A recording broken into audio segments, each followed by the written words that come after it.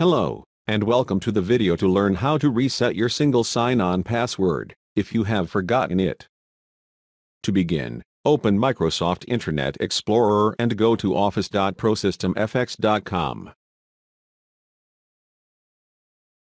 Click Forgot Your Password. Enter your user ID. Select the security question that you've entered an answer for.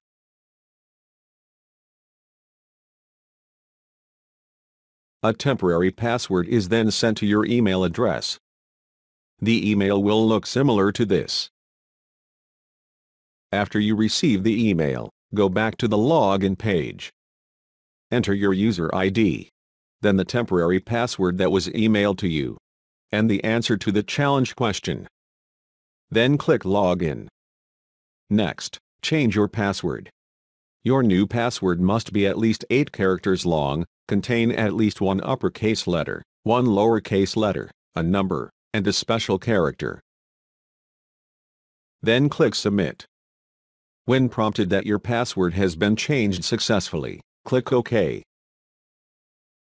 Next, you can update your security question and answer if needed.